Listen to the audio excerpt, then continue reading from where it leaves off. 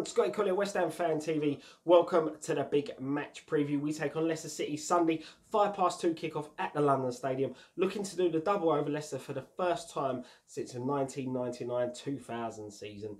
Obviously, earlier on in the season, West Ham triumphed 3-0 against Leicester. One of probably the best performances of the season, and definitely our best performance against Leicester over recent years. Sort of played them at their own game, caught them on a break, and didn't really allow them. Their top man, Jamie Vardy, I think, had less touches than Fabianski, who was playing in goal on the night. So it shows you how well we actually played in this one. But for us to do that, we need to improve a bit. You know, Leicester, they're no mugs. They are a good side. They're having a fantastic season. And some of the mistakes we made against Wolves, we can't afford to make against them. As I said, you know, again, comfortable in the game, 3-0 up, looked like we're cruising, and then we let Wolves back into the game, as we did in against Arsenal. Let them, give them a goal before half-time, pressures them back on us, and we just can't seem to kill off a game. Excuse me. You know, we rolled our luck a little bit towards the end in the Wolves game. Maybe you could say we were unlucky not to nick a fourth, but the problem is we need to start putting these games to bed. We can't keep going into these matches, given the amount of opportunities that we're giving away to the teams. Sooner or later it's going to come back and bite us on the backside. So, you know, there's a few individual errors that led to the goals. There's a few performances that need to be put right, and especially the fact that we only seem to be playing in spells, in halves. You know, it was half hour against Arsenal, 44 minutes against Wolves as well. We need to turn this consistency and get going and play for at least, you know, 80 of the 90 minutes, so to speak. But as I said, it's going to be a tough game, going to be an interesting game. I expect it a very, very good game.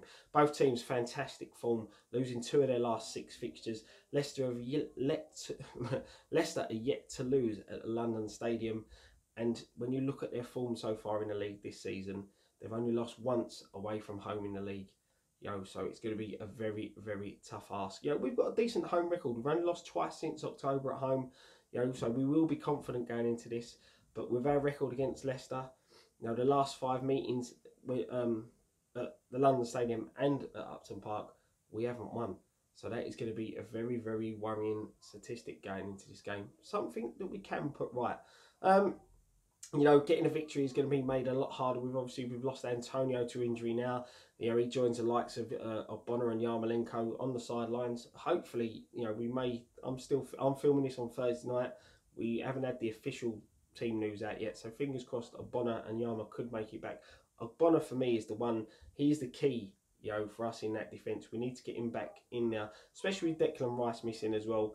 You know, we're a bit bare bones at the moment, so we need to see some of these players returning quickly and hitting the form like Masuaku did. Masuaku's first game back carried on from where he left off, in my opinion. So, you know, that's what we want to see from Bonner. When we look at the injuries for Leicester, they should be without Harvey Barnes and James Justin. They have got Pereira and Maddison pushing for starts. I think they returned in substitute appearances against Manchester City last time out for them. As I said, individual errors need to be cut out. Diop needs to strengthen up for me.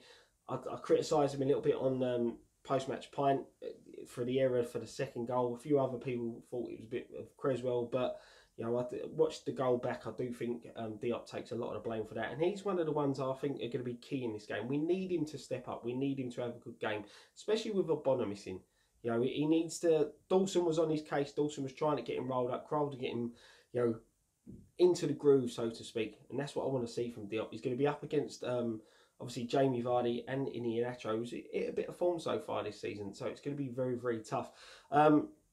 Obviously, a big game for Bowen as well. It's probably likely that he'll step in place for Antonio, who's missing. Be interesting to see whether Moyes goes for a Bowen, Lingard and Benrahma front three, you know, which I could see causing the Leicester defence a few problems. A lot of pace there, a lot of skill, a lot of trickery as well. You know, Bowen come on, took his goal very, very well, caused Wolves problems. So, you know, he could be key going into this game.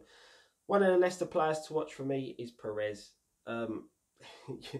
Surprising player for me to pick out when you've got the likes of Vardy, Nacho and Maddison. But Perez has been involved in 6 goals in his last 7 games against West Ham. So he is going to be the one for me we need to keep an eye on. He seems, you know, you have these sort of players who have a team they favour to play against. You know, Perez seems to be one of those that likes playing against us. So he's the one for me to watch in this fixture.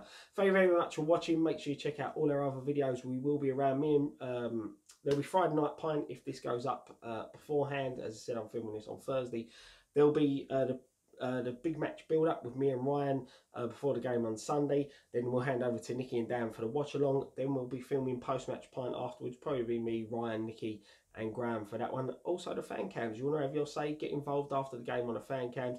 Get in early. We do have a lot of people who come forward, and we're trying to cap it between 5 for a late night game and probably 10 fan cams for a weekend fixture. So get yourself in early.